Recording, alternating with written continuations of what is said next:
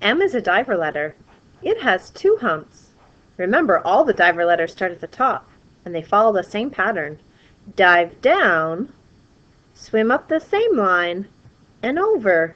But for M, we have to swim up the same line again, and over.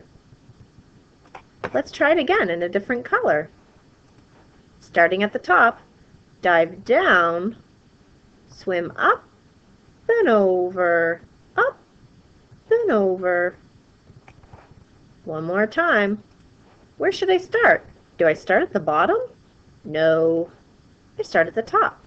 Dive down, swim up, then over, up, then over.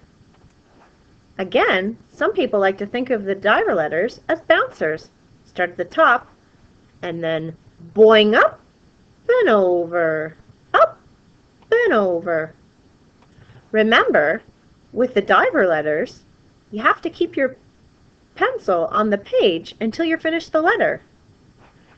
Dive down, swim up, then over, up, then over. Then I can lift up my pencil. You try.